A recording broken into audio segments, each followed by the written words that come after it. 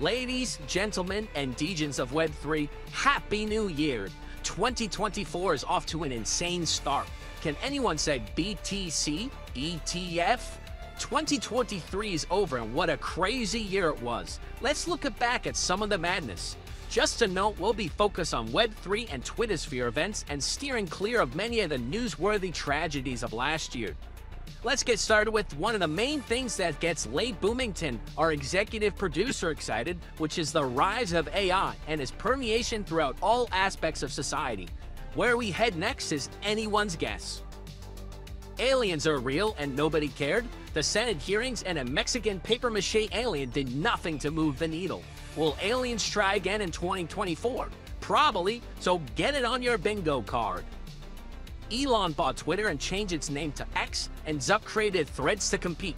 Its meteoric rise in users is only matched by its lightning-fast crash into oblivion. This was somehow followed by an Elon vs. Zuck fight challenge. For a while there, we thought they were actually going to fight in Vegas, but sadly that did not happen. Who do you think would have won? BitBoy lost his mind, his show, and his company, and also was arrested on live YouTube with his mistress in the car. Pretty wild if you ask me, although not that surprising. The Trump mugshot will go down in history and should probably have been the choice for his nth NFT drop. What else happened in Web3 land? Polygon, Immutable X, and Beam teamed up to become a powerhouse in crypto gaming. We had a bunch of arrests. Do Kwon was caught with millions literally up his ass. Su Zhu was also arrested, and SBF's house arrest and subsequent return to jail all happened in a short time frame. When Web3 movie?